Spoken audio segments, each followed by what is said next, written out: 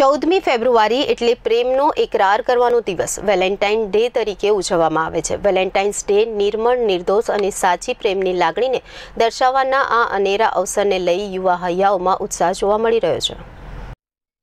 14મી ફેબ્રુઆરી એટલે પ્રેમનો એકરાર કરવાનો દિવસ વેલેન્ટાઇન ડે તરીકે ઉજવવામાં આવે છે। વેલેન્ટાઇન ડે નિર્મળ, નિર્દોષ અને સાચી પ્રેમની લાગણીને દર્શાવવાના આ અનેરા અવસરને લઈને યુવા હૈયાઓમાં ઉત્સાહ જોવા મળી રહ્યો છે।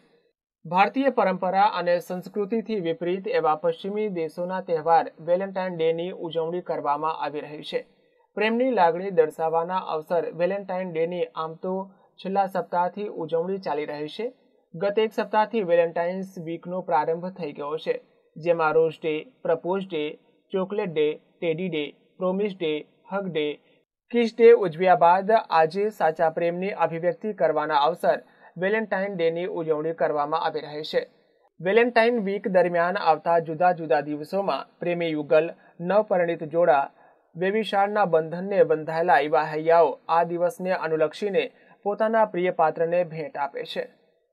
Bureau report, CN24 news.